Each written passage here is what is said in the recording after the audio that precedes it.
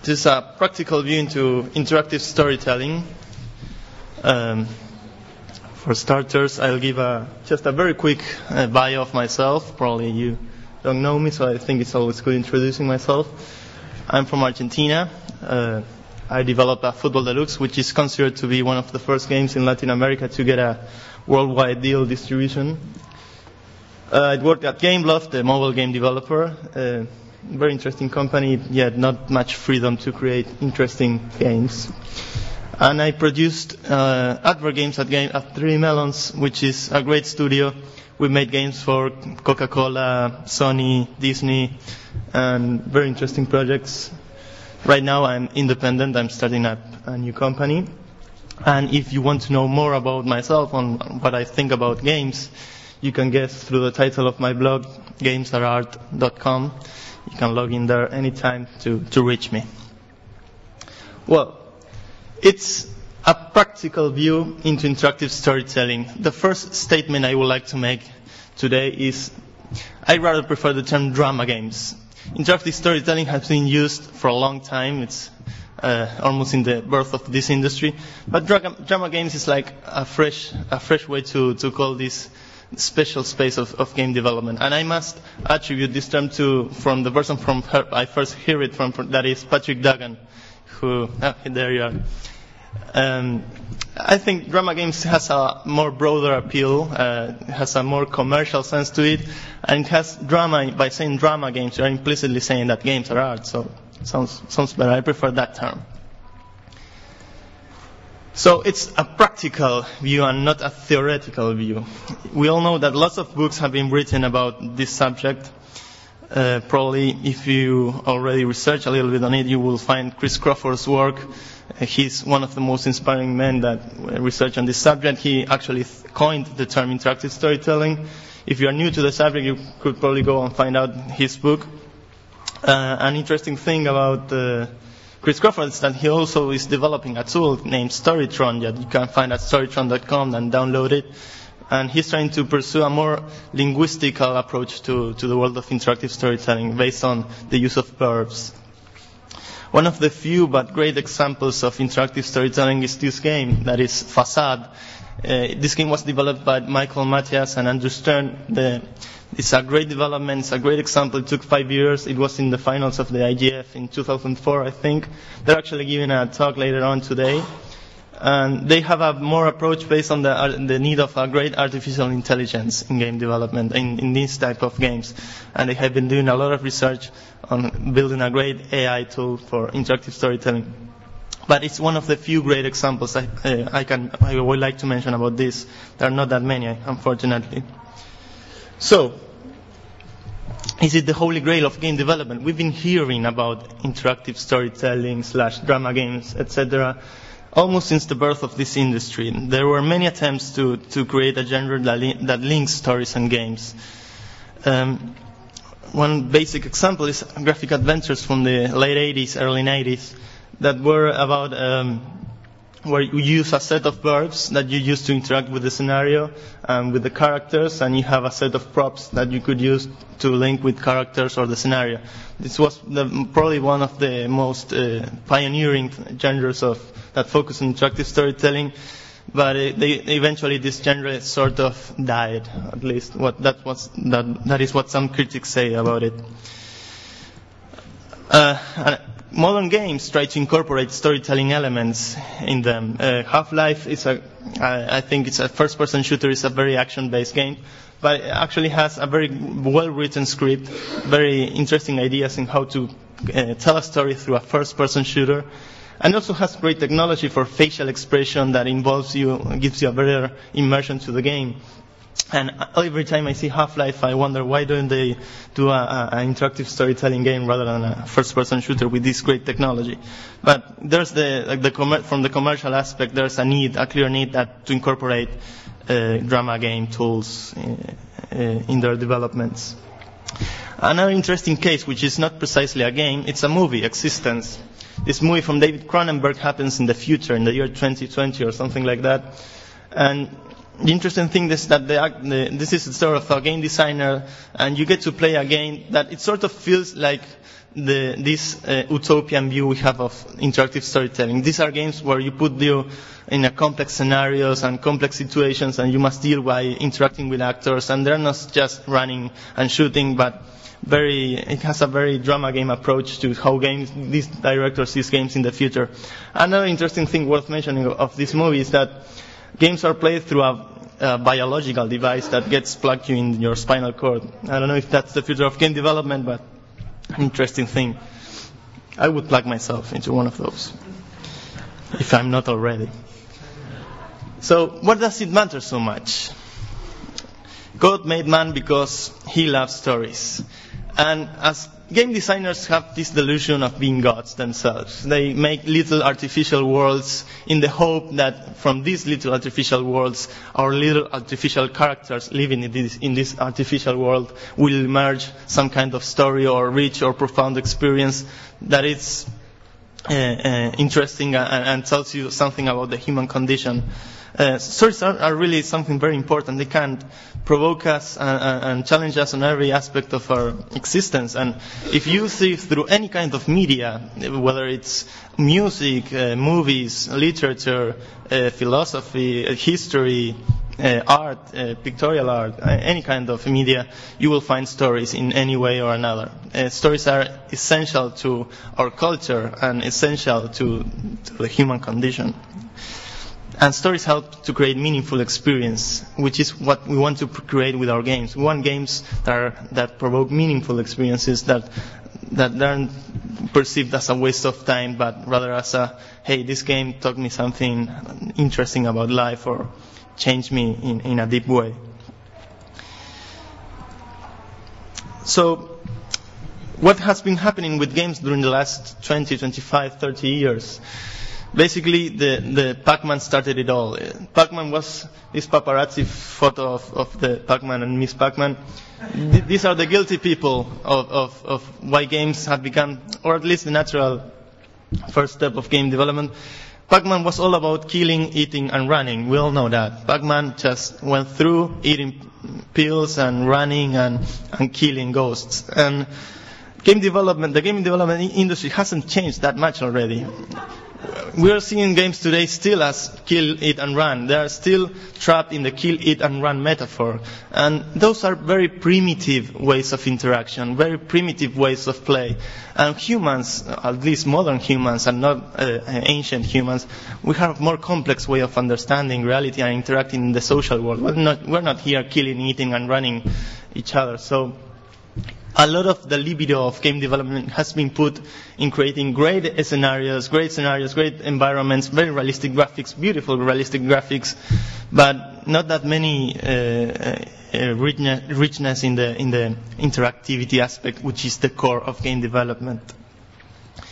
So we are trapped in this kill, eat, and run metaphor. It can be found in any genre, even in strategy games, where you are supposed to be at a more complex level of interaction by using management and planning and executing plans. They're still in the essence, you are managing and executing and etc. Kill, eat, and run units. So we do a lot of more things. We use a lot of more verbs than just kill, eat, and run in our daily lives, and we want games to communicate that. So my obsession was to create this utopia possible, or at least try to create a path for me to reach this utopia of drama games. So I started with this project that I named Utopia. Originally, the project started 2 years ago, after having a shower, where I realized that I wanted to make a political game. I was very interested in politics. I read a lot of writers and a lot of thinkers of politics because, like most humans, I think I want to do something for my society. And as a game developer, naturally the way to do it was to make a serious game. No?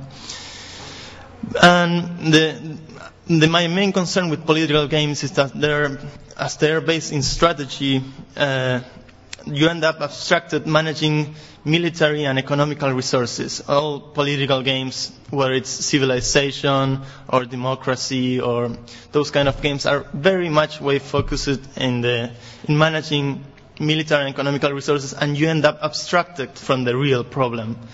I wanted to create a game that talks about death penalty, rights for gays, abortion, issues that really affects human beings and that really that are real problems in our society. And I wanted to make a game that talks about that had a more human approach to this. So naturally, I thought interactive storytelling is a natural way to go. Stories can tell something about these very complex issues. What ended up happening was that interactive storytelling was so fun, so interesting, so challenging, that the whole project was about making a powerful interactive storytelling tool. That's what I wanted to do. So I put all my energies into prototyping tools of any kind about interactive stories, of how to create interactive stories. Of course, the world of interactive stories is very big, it's very challenging. There are a lot of issues, artificial intelligence, environmental exploration, how you tell a story, using metaphors through an environment. There are a lot of things that could be applied to interactive stories. So I decided to focus on one key aspect, which is to me the most important aspect, that is dialogues, conversations. And that is the key aspect of drama. And so I decided to create a set of tools that focus exclusively on dialogues, and how can we create interesting dialogues within game environments. My main concern was the interface. A lot of games have interface for making dialogues, but there are some issues, very important issues with this kind of interfaces. The most basic idea of a dialogue interface in a game is this multiple choice kind of dialogue interface. The main problem with this is that it's not very realistic. The feeling, the interactive feeling that you get by doing this kind of dialogues is not very realistic. It's like someone comes talking to me and says, hey, you have to save the world. And I wait like 10 seconds or 1 minute reading all the options that I have, and then I give him the answer. And it's not very, when we are dialoguing with each other, when having a conversation with someone, the feedback is on and on. And it's a really quick thing. I'm not staring like you blindly and then answer to you. So that I thought was a very big problem with this kind of interface. And also it's a very structured, very rigid interface. It's very specific to the situation. And there's not much space for emergence in this kind of dialogue interfaces. Modern games such as this is a very good game I like very much, is Indigo Prophecy, also known as Fahrenheit. This had a more interesting approach. You had a gestural interface. You can see at the top, you have this set of icons, and with the joystick you put it down and you said something related to money. You put it to the right and you drink water or say something related to water, and so on. It had a more dynamic approach, but yet still it was very limited to the context of the situation that you are living, to the context of that specific story, and it was limited by icons and there wasn't many possibilities to create a wide space of interaction within those kind of dialogues. But nonetheless, was a very interesting game. The other game that I mentioned before, Facade, also had a very interesting interface. I didn't put it in the slide, but I'll mention it briefly. Facade, the character comes to talk to you, and you just type in what you wanted to say. The thing is that when you type in something, you probably takes it a longer time than actually saying it.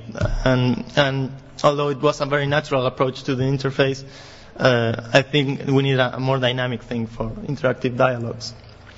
So let's get to the first practical thing of this session.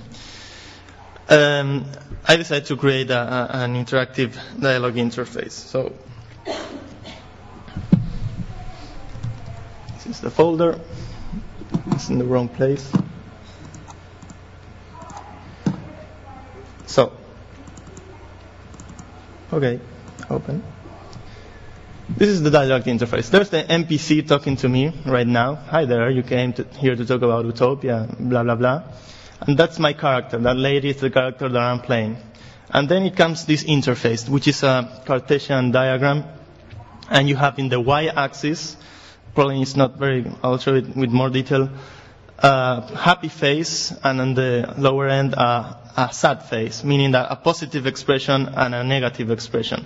And in the x-axis, at the left, you have a heart, meaning that it's a more emotional response, more impulsive and hurt thought response. And on the right side, a more thought response related to the brain, related to a rational aspect. So within this interface, you could tell, here you have a little tip of what the character is about to tell, that not more than 2 or 3 words. Looks good, how it works, I don't know, gives you a tip of what your character might say if you click on that quadrant. And by putting it here, it will attach a more powerful feeling than if I put the cursor over here. So with one click, I could just say, I want to say this, and with this kind of intensity or with this kind of emotional feeling attached to the thing that I want to say. So I can put, I don't know, looks good, a very emotional and very positive response. So my character face goes happy and the dialogue goes yellow. I will go deeper into that further on.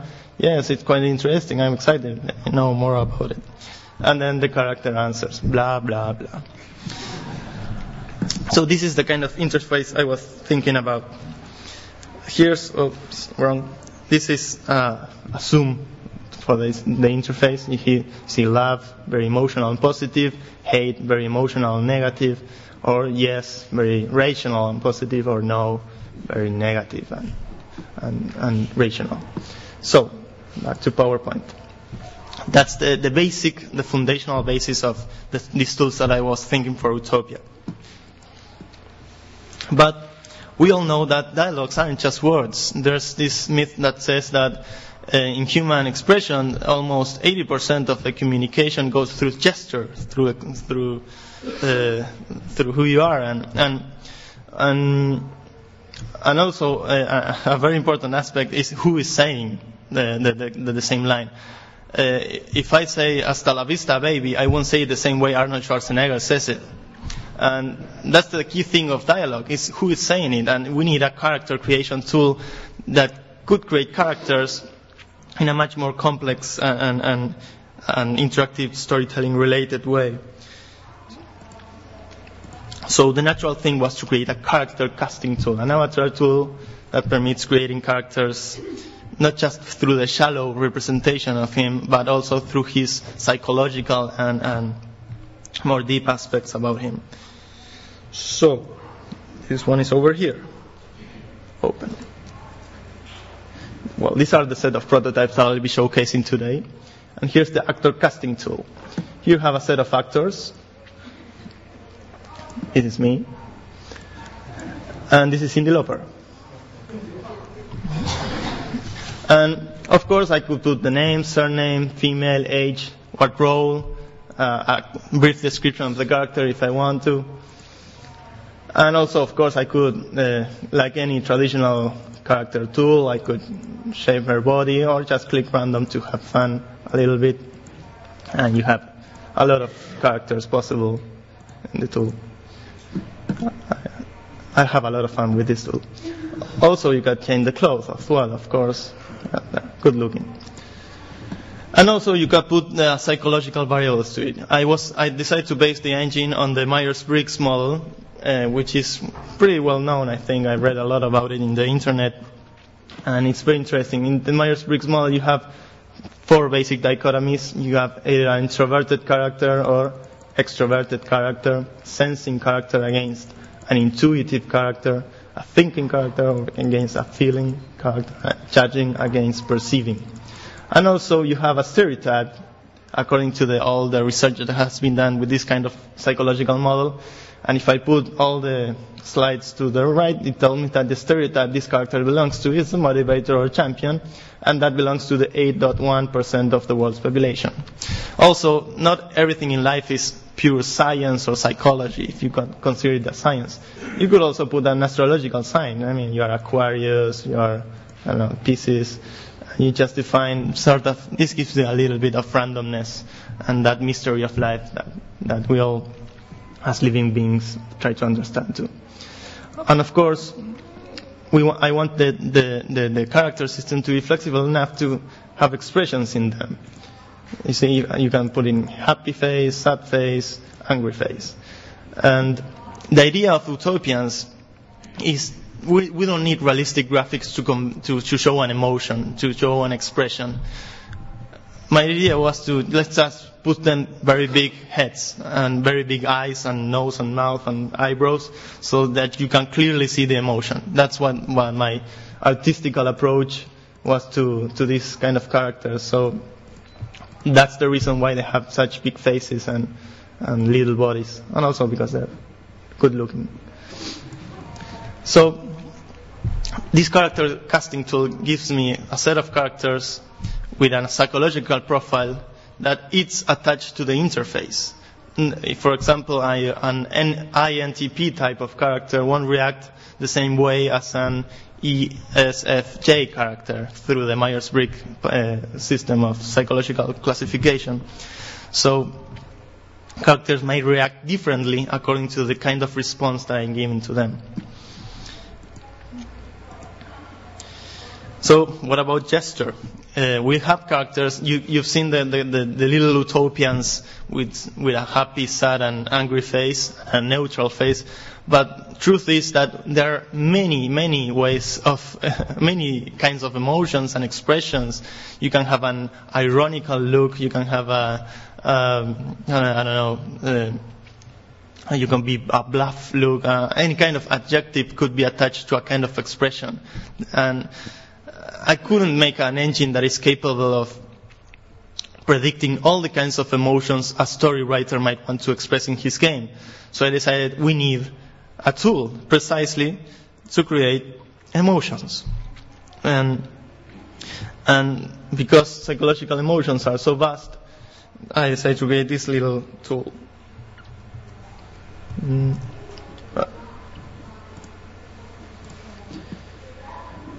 This is the emotions director.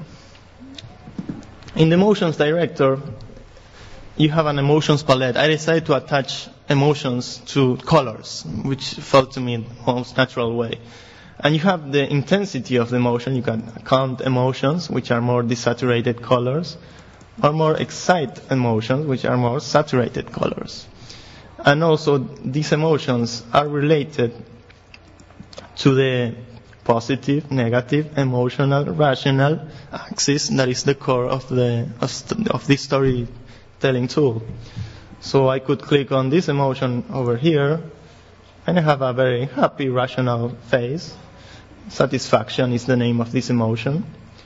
Let's see, this one is angry, and this angry emotion.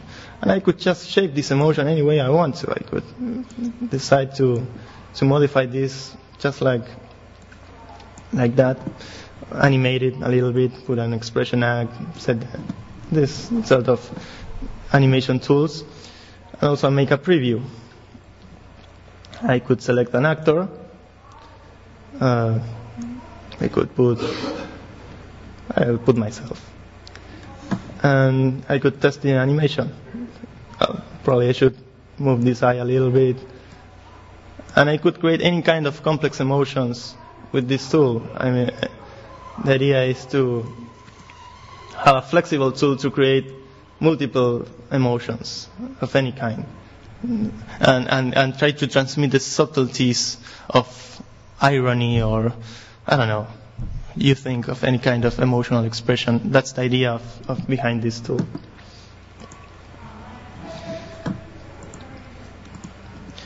So how are the stories written? You have characters, we have an interface to interact with them, we have emotions, but we need these stories to be written. And traditionally, well, this is a brief mention, you might know this already, games have three basic ways of modeling stories.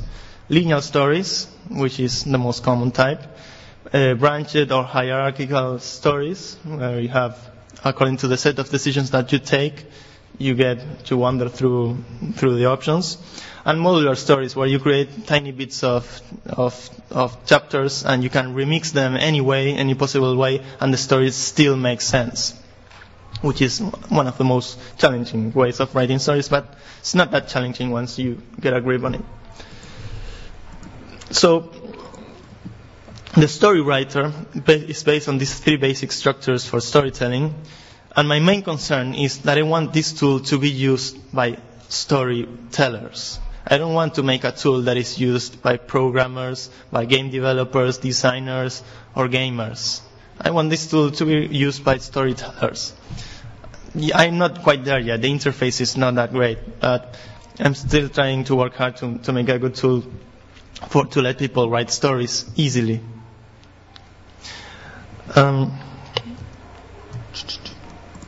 So here it goes. The story writer, you have story walls, which is a term used by Chris Crawford, which I like. It's very interesting. We have the story utopia by myself. We have context. We can define any set of context. I don't know, fight or a job interview or, I don't know, a conference in the GDC, any kind of context.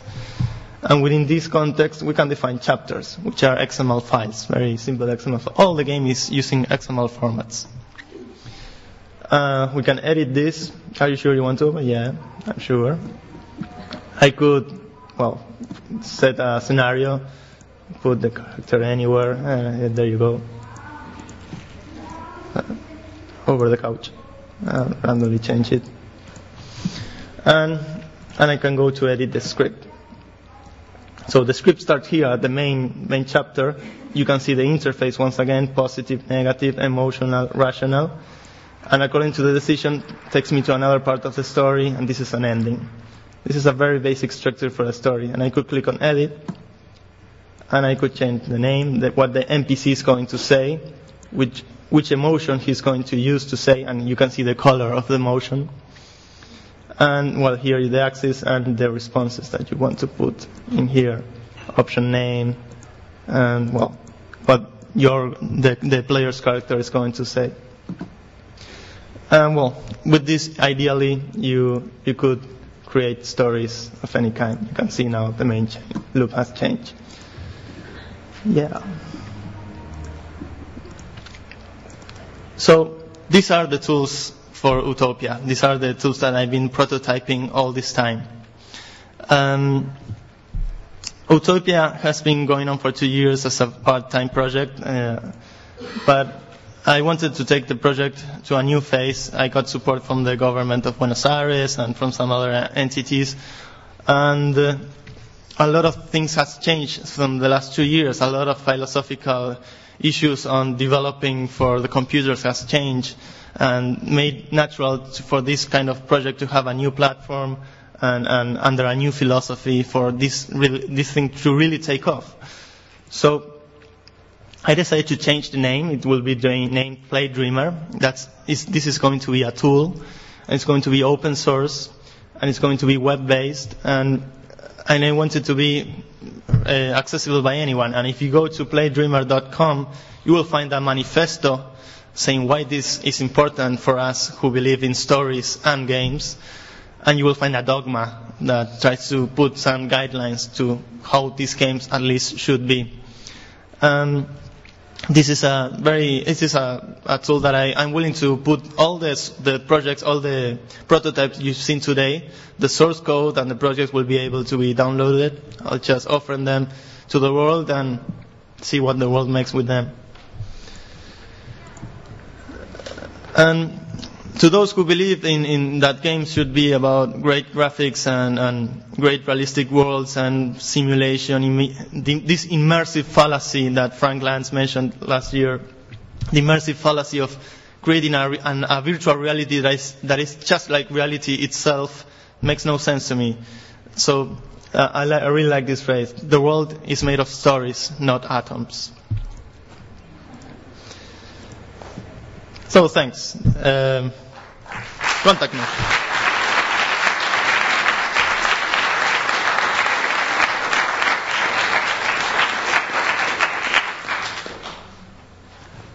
Any questions? I don't know if we have enough time. Patrick? Hey, I have a few questions. First of all, how are you planning on monetizing this framework? I'm not doing for the money. For the money, I'm doing other things. I'm doing this for the love of art. So there's no license fee attached? No, I don't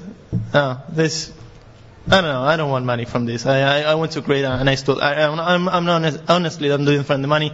I fortunately have a great job. I have a great job. I don't need more money for this. All right. Well, that's cool.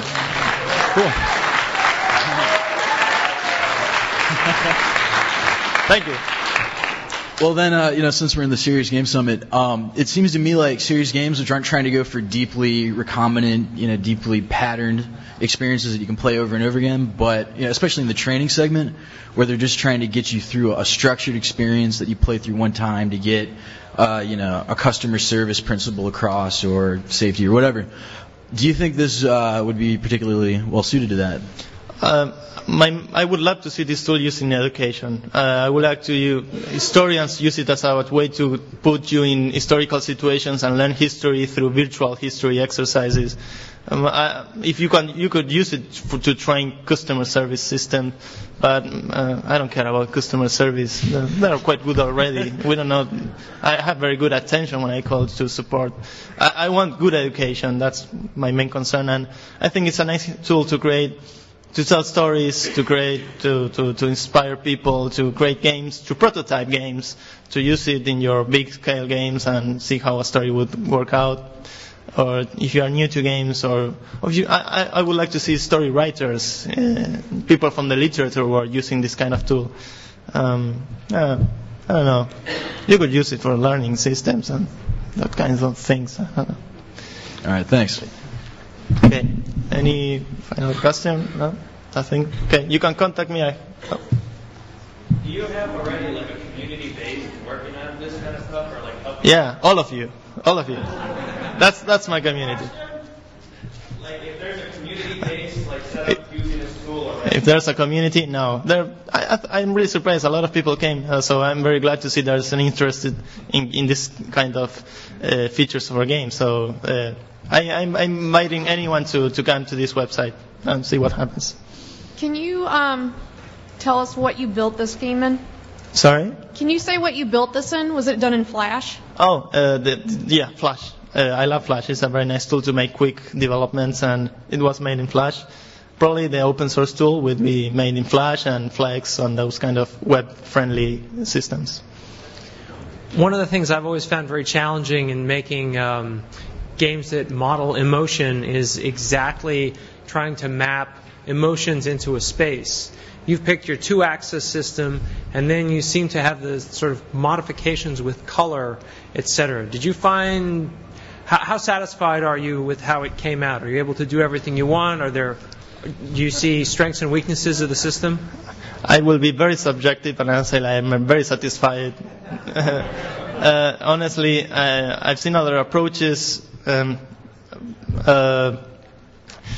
I can't say honestly. That's an answer that has to be given by the players, and well, we have no time. I think. Grab me here, and I'll be your bitch.